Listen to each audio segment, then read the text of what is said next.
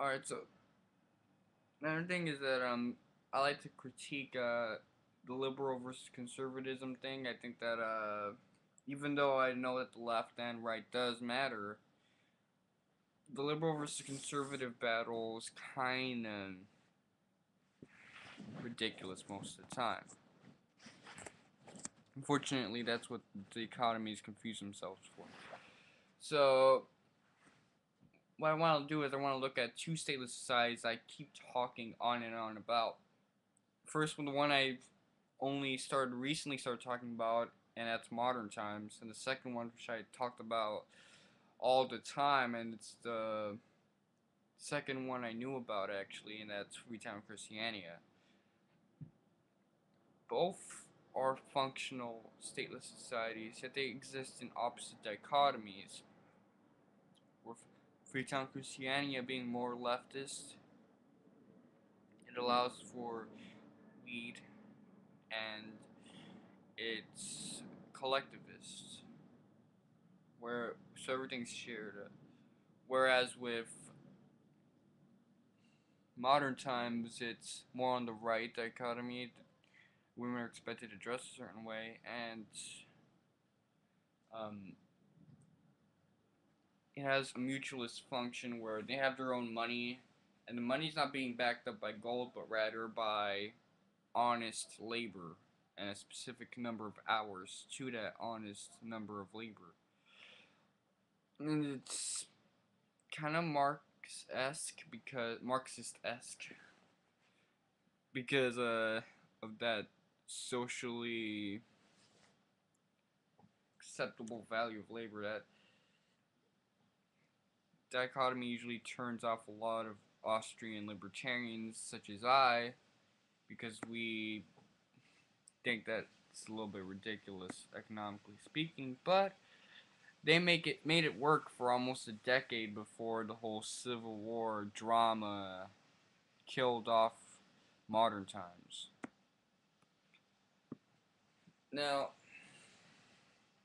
you gotta understand, they, they function opposite dichotomies, but both of these are perfect examples of a combination of libertarianism and anarchism and anti-statism. Well, definitely anti-statism because both function without the state. That's something that's already recognized. However, both also have anarchism because they have voluntary associations. There's no police or military in modern times, and as for Freetown Christiania, everything is collectivized and voluntary. It's not forced upon them. And then you have the libertarian aspects. I mean, liberties are the metaphysical walls have been broken. There isn't this statist favoritism that's going on that's keeping these metaphysical walls intact. They're already broken.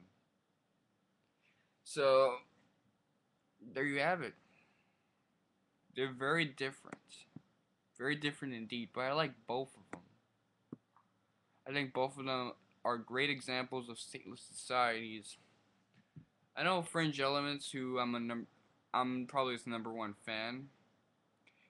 He cites his own stateless societies, but these stateless societies he tries to emphasize on polycentric law, Dunbar units, how they work and function, and it's all just institutionalist arguments, which is what he's there for, and that's his forte. Whereas me, I like to use these examples because they show just the flexibilities of these terms: anarchism, libertarianism, anti-statism.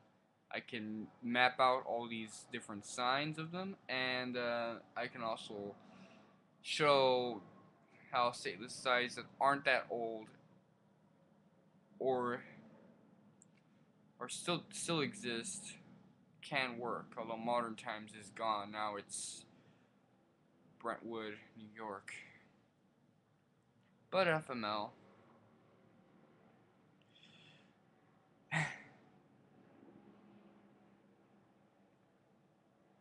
Really, that's all you gotta say. There's not much to say. Anyway, I'm probably gonna finish up this video right now because really it's just me comparing and contrasting two different functional stateless societies.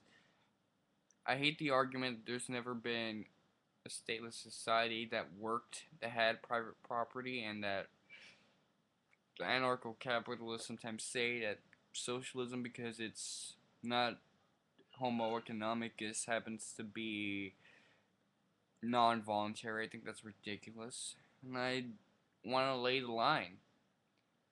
So I think this could be a good liberty versus freedom video, but I'm still skeptical. I might title it that.